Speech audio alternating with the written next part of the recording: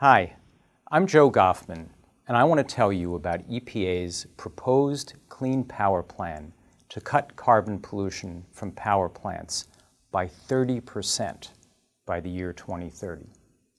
By looking across our whole power sector, we can take this important step to boost our economy, protect our health and environment, and fight climate change.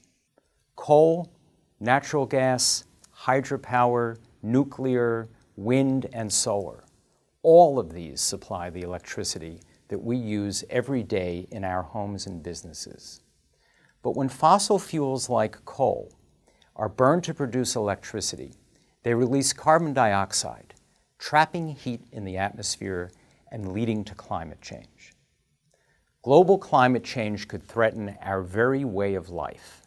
Floods can destroy our homes and communities, drought can disrupt our food production and water supplies, and severe weather can cause costly damage to our nation's economy and infrastructure. The best and cheapest way to cut carbon pollution is to generate more power from the cleanest sources and then use that energy more efficiently.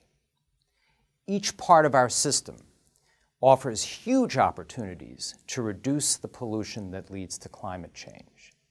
We can make improvements at power plants themselves.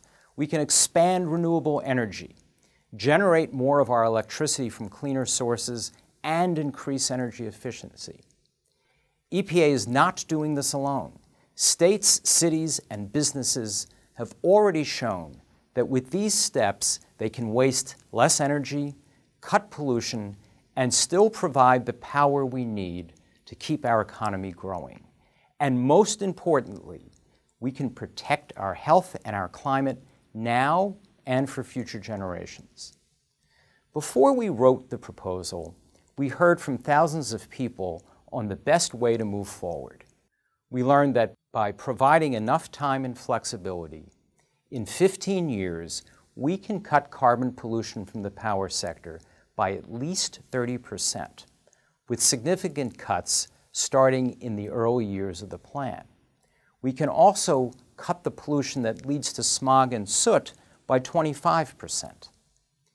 Yet even with these big reductions, coal and natural gas will continue to supply most of our electricity in the future, with each projected to provide more than 30% of our power in 2030.